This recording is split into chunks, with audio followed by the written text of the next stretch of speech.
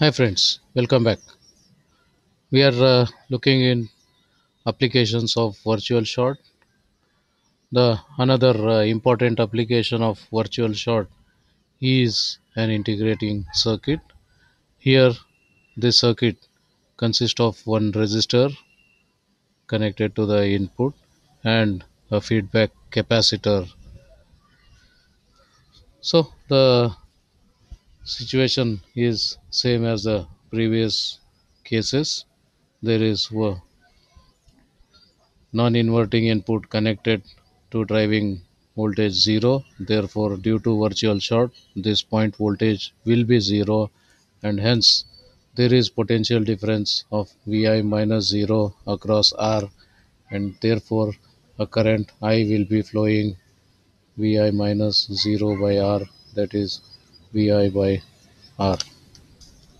And the same current has to flow through capacitor because no current can enter into the op-amp, that is the property of virtual short, and hence the same current will flow into the capacitor, and because of which the capacitor gets charged and the voltage across the capacitor is given by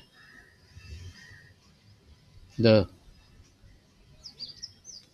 the current will be the same current is flowing through this, and because of which voltage is developed across this, and the developed voltage will be 0 minus vo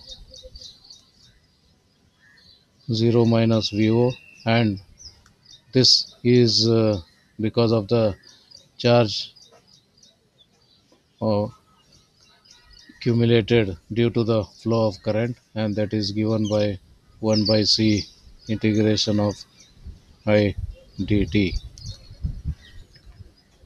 So what will this say is the this is minus vo 1 by c integration. I is nothing but vi by r times dt, r being constant.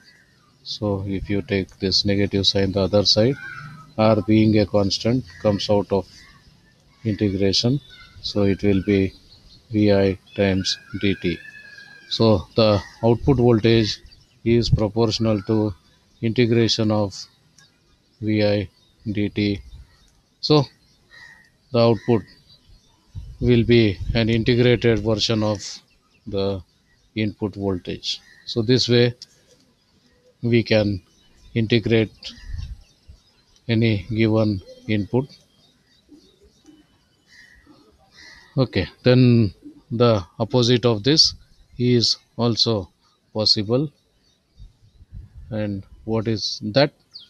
Yes, of course, it is differentiator, and differentiating circuit is what we look in our next session.